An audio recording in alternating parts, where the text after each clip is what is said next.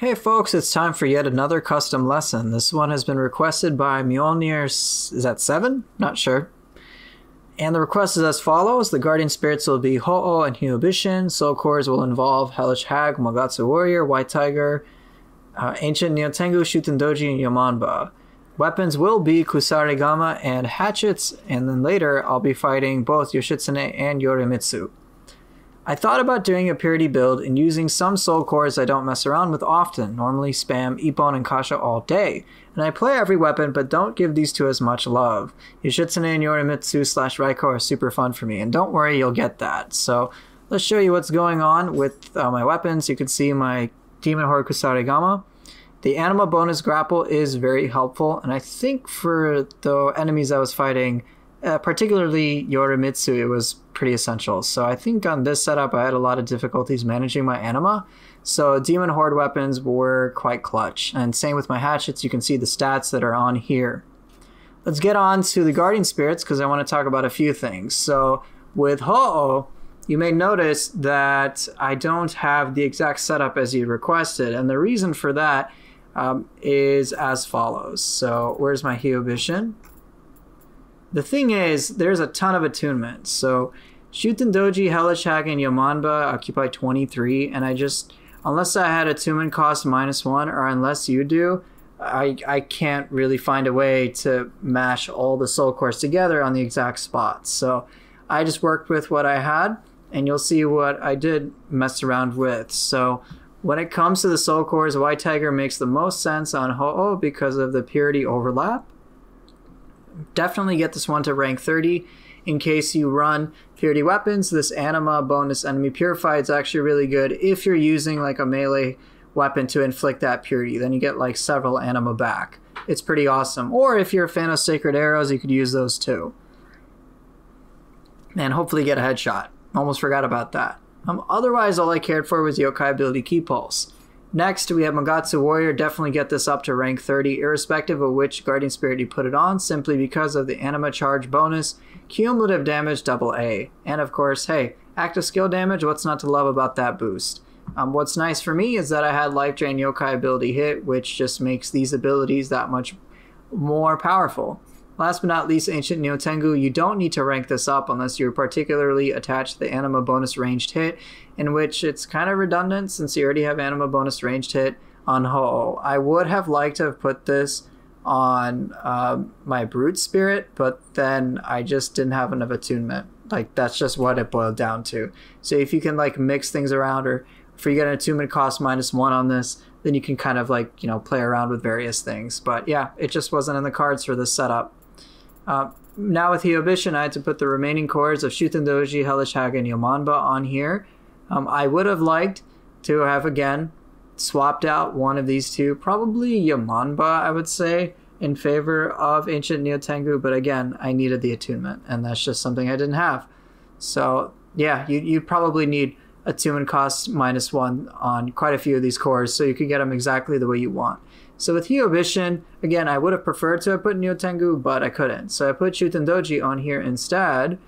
And yeah, you can just see the Shuten Doji. If you want to get more break, it's definitely worth boosting, but I didn't bother. Hellish Hag is another one I would kind of recommend boosting. Both these stats are pretty nice, but I didn't bother. And same with Yamanba, I didn't bother boosting it whatsoever. So this is really going to be utilitarian in terms of providing me buffs. I've got a gap closer, 2 different types, so it just wasn't ideal in terms of how I wanted to place it, but it's still pretty handy. The spell Ailment Strong Attack is probably something I should have utilized a bit more often in the upcoming fights, but I didn't. But yeah, so this is kind of how I arrange things, but let's just showcase what's possible in Yokai Shift. Here we go!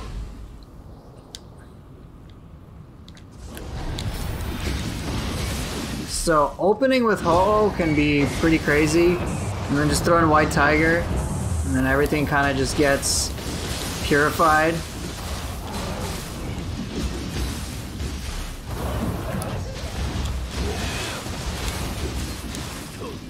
But yeah, this can be actually a little tricky to work with, because White Tiger is a full commitment to your animation. And that's quite a long time you're staying there, and when it works really well. but it can be tricky. And same with Magatsu Warrior. If you're gonna go for the supercharged version, it's just gonna take some time. So really you can rely upon Nyotengu to do some stuff, but that can be kind of troublesome. Hyobishin's a little different too. This is gonna feel a little weird, a little niche, admittedly. Oh, come on, am I messing that up? Oh well, let's go. You can pretty much guarantee a fire application by using those together. But it is ultimately going to feel, in my opinion, pretty weird.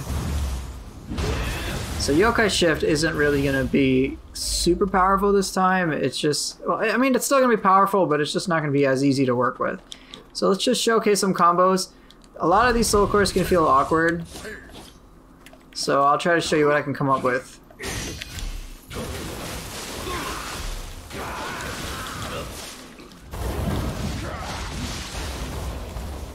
Alright, here's something kind of neat. Nah, not that. See if he survives. This is pretty cool. So yeah, you can use Kusa pull on human targets and pull them into the position you'd like.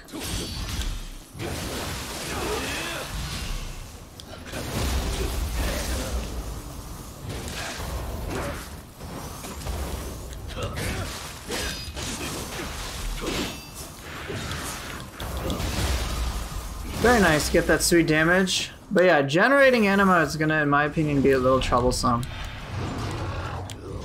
So you may not necessarily be able to rely on your yokai abilities as often as you may like.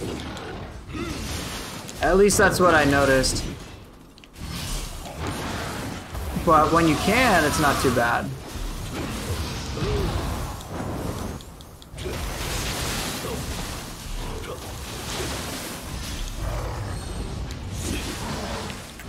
Pretty cool. Magatsu can do a lot of damage if you can keep somebody close to you or at low key. Still got some really cool things you can do.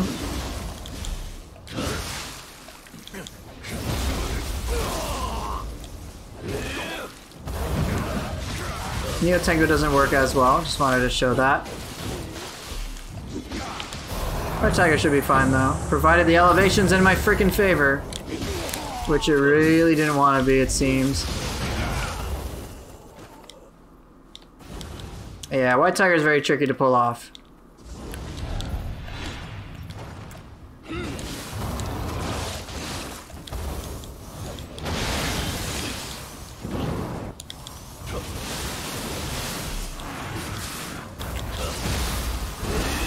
Fortunately, if you can get Confusion off and then Yamanba off, you can do a significant amount of damage. Come on, let's try this again.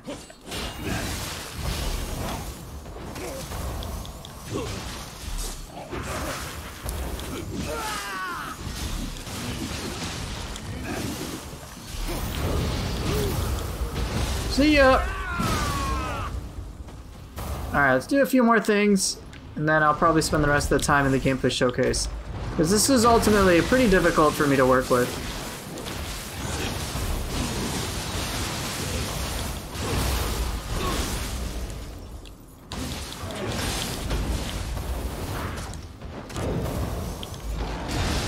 Whoops.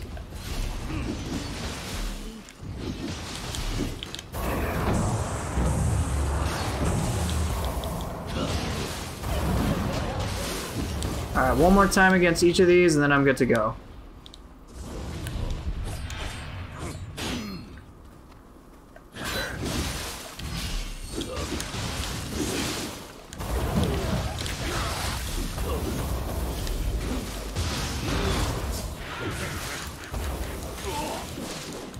Nice job. Nice, really nice. Really nice. Yeah, it's troublesome even for me.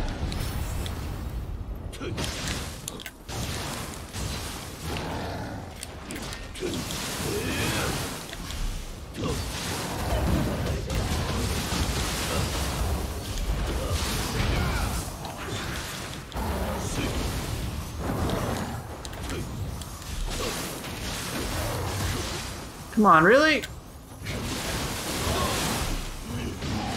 Alright, it looks like that's all I've got. I think that's what I'll ask you to do for now. Yeah, I don't really got any words. I think we'll just go into the gameplay showcase and show you what's possible. I'll see you guys soon enough. Alright, let's put this to the test. So Kashin Koji is going to go against two people wielding the Sohei for lore reasons. Let's go with that. Now, before I get too deep into talking about what's going on, I want to be honest and say that it was actually very difficult for me to work with this setup. And I know I personally might change a couple of soul cores, but again, because I was requested to use a few things, I made sure to do so. Now let's get back to the fight. Now, whenever Yoshitsune uses Gust Talisman, just throw out Advancing Storm like twice and then basically nullifies it, so you don't have to worry about Hatchets becoming totally useless. I think I might forget at some point that he has Gust Talisman on, but oh well, I'm right, like, it's such a minor thing, all things considered. But yep, overall, Yoshitsune is a battle in which you want to bait his long animations and then respond within the confines of those abilities. So what I mean is he may commit to a long animation, but when he does so, there's a lot of spots that you can freely attack him. Oh, very nice, got the Yatamir. And so I think a great example of this will be shown when he does Sacred Bird Cry. It is a pretty scary animation if you deal with it head on, but that's why you just sidestep him, and then basically it's freebies from there. Alright, let's see what I go with. Alright, just move a little bit to the side. Look at that. I get the full high stance combo with Deliverance off. That's exquisite. Alright, let's take them out real quick. These soul cores, again, I think it's just the overlap between two gap closers and just a bunch of different factors. I felt like certain things were missing, but, you know, gotta work with what I got. Alright, now, Yorimitsu is going to be very challenging for me this time around. So Nyotengu is great, but I wanted some other cores that really didn't cost as much. White Tiger is really not going to be that effective against a purity-based enemy. Hellish Hag is kind of helpful, and so I'm fine with that, but I find that it overlaps with Yamanba quite a bit. And Shuten Doji, while it is a good soul core for like giving buffs and stuff and can potentially apply confusion with, say, a secondary element at your disposal, fact of the matter is, if she purifies you, then Shuten Doji's effects are pretty pointless. So I really have to rely upon my knowledge of these weapons more than anything else to help me coast through this fight. So I'm trying to get her out of key, but she's basically able to get me more out of key. There are a couple of cool combos I'm able to do that I know I showcased in the dojo, so you'll see them every so often. But I am trying to keep her under pressure all the time. The fact of the matter is she's going to have so much more ki than I'm going to have. So, and now she has the ki regenerative buff, so it can be very difficult for me not to have soul cores that I can use in a pinch. Especially since my anima generation is basically non-existent against an enemy when they block all my attacks, and that can be very frustrating for players. So again, if you are going to stick with the setup, my advice is really understand how to work with your weapons. It is so important for this. Usually I like to have kind of a nice weaving in of, I mean, here's a cool combo you can do. But I usually like to weave in my soul cores with my weapon-based play, but it was a little independent of that. But you can see a couple of things that I've done, which can help make things feel a little spicy and help things flow together. But truth be told, I think the most difficulty I have is when she's in living weapon form, simply because, you know, I can die really quickly. I've done this scroll in the past, and if she gets a grab, I'm basically dead. If she's gonna hit me with her, you know, like her living weapon attacks, I'm basically screwed. So it can be extra challenging to deal with this and not mess up, especially when I don't really have my soul cores that often to use in a pinch. When I don't have the greatest anima generation, it can be extra difficult. So I think the only free time I have might be like the moments where she summons certain things. Try to use Niotengu, and again, it felt really bad because she dodged into it and she wasn't blocking, unfortunately. But here's the first moment of the living weapon form, so I have to be very careful. So I don't have the most anima as it is, so I may want to use certain things. I know soul cores like Ippon Datsuo can be very handy. Like when she jumps up, I can just like knock her down and flatten her. But I don't have that option. White Tiger is not going to be handy here whatsoever. Magatsu Warrior, big risk. Ancient Niotengu might be nice, but it's going to be very difficult to get that anima. Yamanba, Shuten Doji, and Hellish Hag all won't really work too well in this moment, and they're big risks. So again, I have to depend on my weapons, and as you can see, I realize that I just need to do a lot of key damage. So I just do a lot of Demon Undercut, as much as I can, just deplete her ki, because there is no other recourse that I could easily think of without dying, particularly when I'm purified, and I'm going to take a whopping amount of ki damage. So to try to mitigate some of this, I go into Yokai Shift. It's not going to work the best because I'm using purity-based stuff against the purity-based opponent, and yeah, she's extra resistant. This felt really bad. Magatsu Warrior got blocked by the freaking lamppost. Oh dear. Alright. Oh, I got that in time. Very nice. Knock her down. Probably going to use Nyotengu, keep her locked as much as I can, and then probably just spam a little bit more. And then, oh boy. Like, that attack would instant kill me. I wanted to get Confusion off on her, and it can be possible, but again, I just don't have the anima that I need. So I have to rely upon my anima bonuses significantly so that I can combo with my Soul Cores more often. But yeah, like, she's blocking, she's not necessarily cooperating in terms of, I guess, acting the way I want. She's deleting my ki. There's like one time I can get, one of the few times I'm able to parry her a little bit, and I can dodge her, but again, she does a lot of ki damage when I'm purified. Alright, let's get some anima. Excellent. I'm going to pull her back, and then just do some weapon-based attacks, because I didn't have enough anima to do some crazy Magatsu play. Alright, and now I'm actually, it actually sucks, she goes into living weapon form again. It's actually particularly stressful, so I'm like, alright, what's safe? Let's just do Demon Undercut over and over and over again. It'll do a good chunk of ki, a good chunk of ki damage. She fortunately doesn't regenerate, which is very helpful. I find that if I dodge to the left, it's easier to deal with her versus dodging to the right. Let's see if I can showcase a decent example of that. Alright, I think when she does her jump attacks, I think, not this one. Oh wait, I went crazy! I did white tag her, am I crazy? Okay. Well, I guess I got a little lucky there. Oh well. In any case, thank you guys so much for watching. That was absolutely stressful for me this time around, but I hope it was fun for you. And I will see you guys next time.